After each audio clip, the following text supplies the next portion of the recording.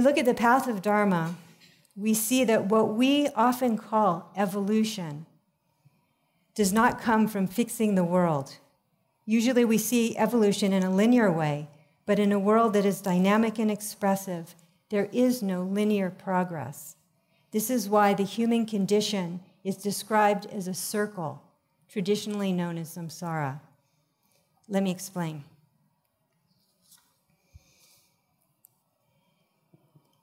So there's this classical story from the sutras about Gautami and the mustard seed. You might have heard this story before. So in this story, Gautami comes to the Buddha clutching the dead body of her infant in her arms, and she pleads to the Buddha, please bring him back to me. Please do something, fix this. And the Buddha is very touched by her grief, and he promises that he will do something, but she has to do something first. She has to go to every home in the village that she lives in and collect a single mustard seed from anyone who has not known someone who has died.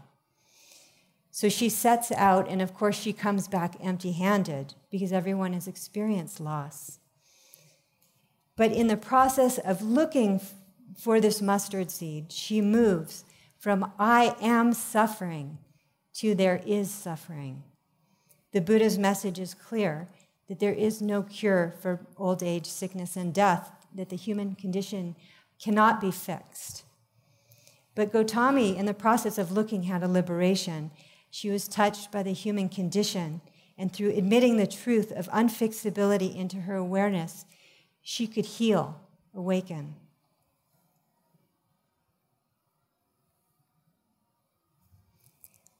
Another way we respond to the human predicament is we get overwhelmed. I think we all know this when we turn on the news and we're hit with this sense of heaviness and depression. There's so much suffering. How do we bear it? And so we move from belief to doubt. And we suddenly realize we can't fix life after all, and we feel extremely ineffective. It's as if life is happening to us, like we're too small for our own life.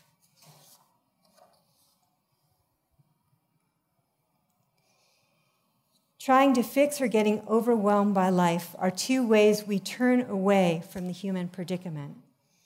But Gautami's liberation suggests another way. It suggests that when we let life touch us, we can directly engage our world. In other words, it is through relationship that we move out of a contracted sense of self. The genius of this approach is that we don't have to get rid of the ego at all. In fact, all we have to do is make our ego big enough to include others and make them the recipient of the love and care we feel for ourselves.